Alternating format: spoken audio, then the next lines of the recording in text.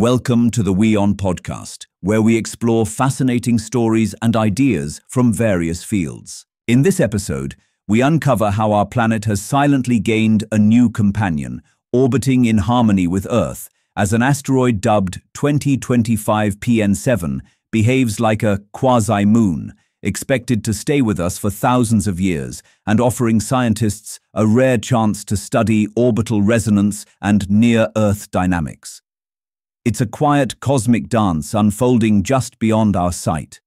In a stunning discovery, scientists have spotted an asteroid which is tagging along with Earth in its annual revolution around the Sun.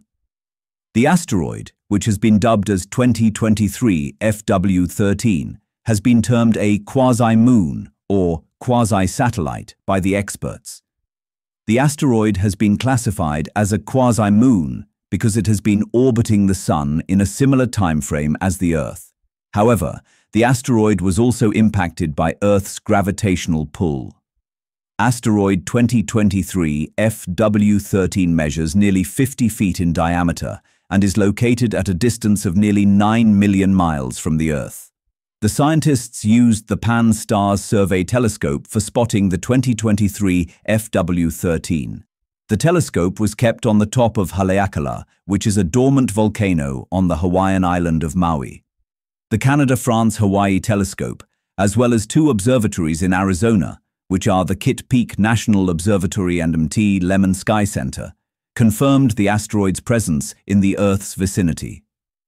The asteroid was officially listed by the Minor Planet Center at the International Astronomical Union. The organization is responsible for designating new moons, planets, as well as other astronomical objects in our solar system. The listing of the asteroid came to the attention of journalist and astronomer Adrian Coffinet. He used an orbit simulator to map the path of the asteroid. The orbit simulator was developed by amateur astronomer Tony Dunn. In the model, 2023 FW13 was seen revolving around the Sun at the same time as the Earth does.